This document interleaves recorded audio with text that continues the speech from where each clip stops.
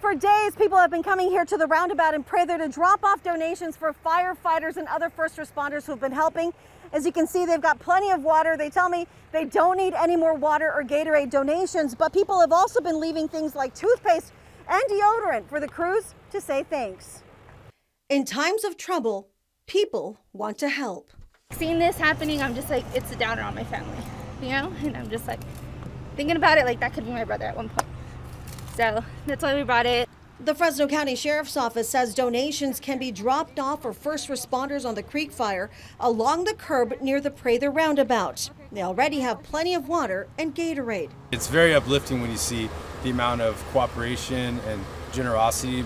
La Quinta Inn and Suites in Clovis has been housing close to 50 evacuees. Parth Patel's family has offered its meeting room to accept donations. We try to do whatever we can to make this transition easier for people. Patel wants other evacuees to know they can stop by the hotel to pick up supplies too.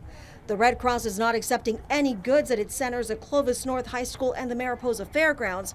It can help arrange hotel housing, connect families with social workers, and it even has a health services team for those who may have left behind their prescriptions in the scramble to leave.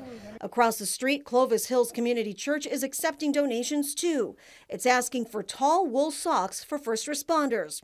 Socks, undershirts, underwear, diapers, and wipes, along with Walmart gift cards for evacuees.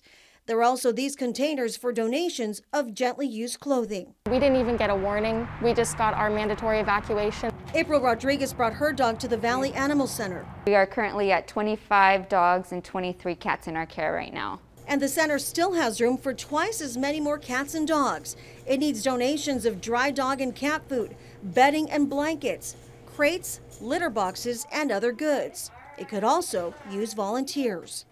Liz Gonzalez, Fox 26, your hometown news connection.